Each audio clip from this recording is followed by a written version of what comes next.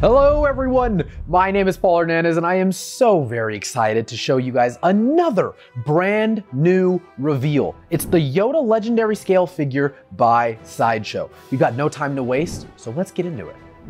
Now there is a lot to love in this statue. Let's start with Master Yoda himself. He's got that stern and studied face sculpt that is expertly done. You can see all of the many years on his face, so calculated, so focused constantly, like you would expect from Master Yoda.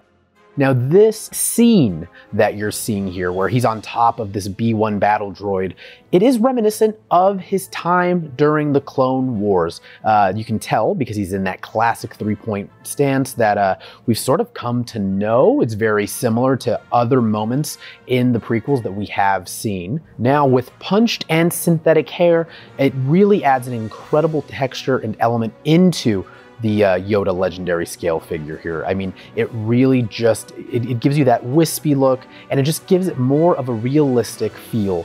Now, one interesting point about this statue is it does have some mixed media elements. We just went over the hair, but also his entire tunic, his Jedi robes, they are cut and sew as well, done of course by the incredible cut and sew team here at Sideshow. It's got a wired cloak that goes just around the bottom there to give you an added level of posability. Now, looking at that base, again, as mentioned, he is standing on top of a sliced through B1 Battalion battle droid. Now, the paint job on this base specifically is exceptional. The way that the paint is applied by the team makes it look like this B1 battle droid was just sliced through from its left arm to the abdomen and carries over. And you can see that Yoda has just conquered him, and that's how he's on that 3-point stance.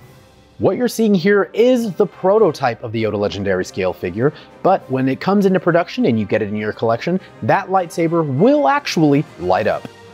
This has been the first reveal of the new Yoda Legendary Scale figure by Sideshow. Make sure you guys don't miss anything. Head over to sideshow.com, but most importantly, don't forget to let your geek side show.